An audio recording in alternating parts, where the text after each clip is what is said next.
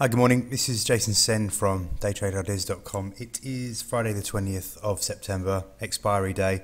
So we're going to have a look at some expiry day for the indexes anyway, so we're going to have a look at some of those this morning. This is the S&P, E-mini S&P. Obviously big spike up on the old FOMC activity this week on Wednesday, was it? But the S&P really has only just, hang on, there we go. If you look at these trend lines here, which go back to the beginning of the summer, beginning of June, you can see that we're stuck in this sort of pattern really. So although we had a huge spike up and we did in fact make new all-time highs for the E-mini S&P, we are really only just bouncing against this trend line up here.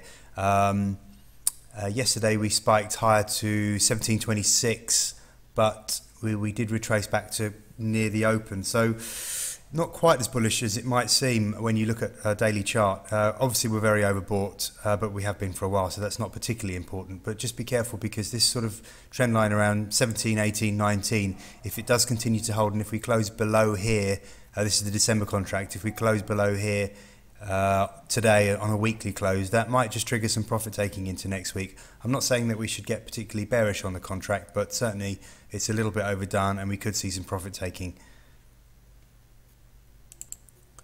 The Eurostoxx futures is painting a similar sort of picture. This upper trend line, this black upper trend line, goes back to February of this year, so quite a long way. You can see we've just attempted to break through it, but we haven't managed to close above it. Yesterday we retested Wednesday's high, which was 29.58 in the September contract. We're still looking at the September contract, but also bear in mind the December contract is trading roughly 15 ticks below the September, so well below that upper trend line. And again, perhaps same sort of picture as the E-mini S&P. Maybe we've just reached the upper band and we're going to see some profit taking in a very overbought market and drift lower.